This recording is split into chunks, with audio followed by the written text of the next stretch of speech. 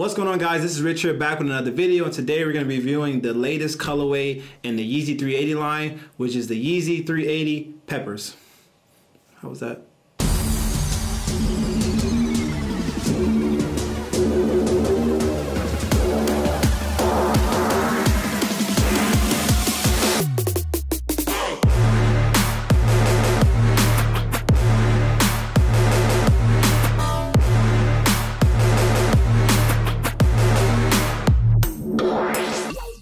So this particular pair is the reflective pair, but these also did release with the non-reflective pairs, but these are a little bit more expensive at $250. And unlike those pairs, these were very limited. These didn't release in a lot of different websites. I actually was able to secure my pair through Yeezy Supply, but unfortunately, these are not my size. When I finally got through, my size was completely sold out, 11.5, 11 gone. So these are a size 9, but I still wanted to get them because I wanted to review them and show you what they're all about.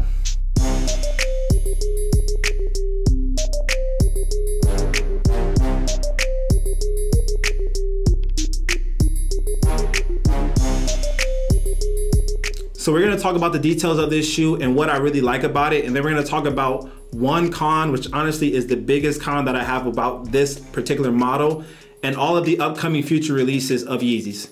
Let's get into it. So the first thing that makes me a fan of this specific model is the colorway. You have shades of pink on both sides with hints of blue mixed in and orange where the stripe would be.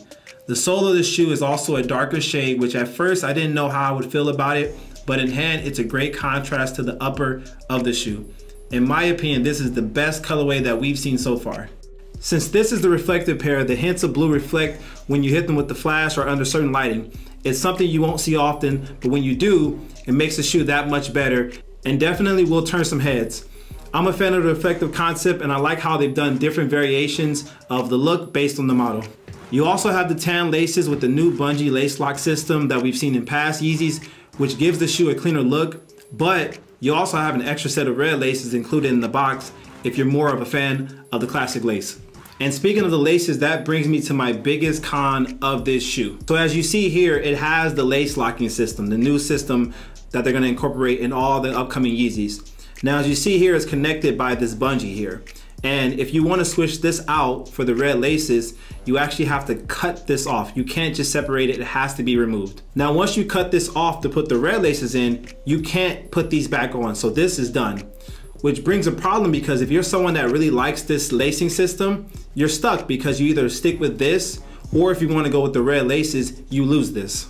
So the reason why this is a big con to me is because I really like this lacing system, but at the same time, I like the red laces. I don't want to have to cut this off to be able to have these red laces. And what would solve that issue is that if they included an extra set of these tan laces as regular laces, because at least if you cut it, you can get that look back. But if not, you're stuck with the red or the bungee. I wish that you were able to disconnect it, because then at that point you can just go back and forth. But because you have to make a choice, it really limits you on what you can do with the shoe. And my fear is that in the future, we're gonna continue to have Yeezys with different color laces, and we have to make the choice on which one we prefer. One solution I think that would solve this problem is just include a third set of laces that are the same color as these bungee laces. So that way, if you cut it, again, you can at least go back and forth. But if you're getting this shoe, just know that if you want the red laces to be on your shoe, you have to cut this. And once you cut it, that's it. Now, I think the biggest question is, should you buy the reflective pair or should you buy the non-reflective pair? In my opinion, unless you have a lot of money to spend, I would say just go with the non-reflective pair, because you can't really see the reflective material unless you're in certain lighting or unless the flash is on the camera. So other than that, the shoes look exactly the same.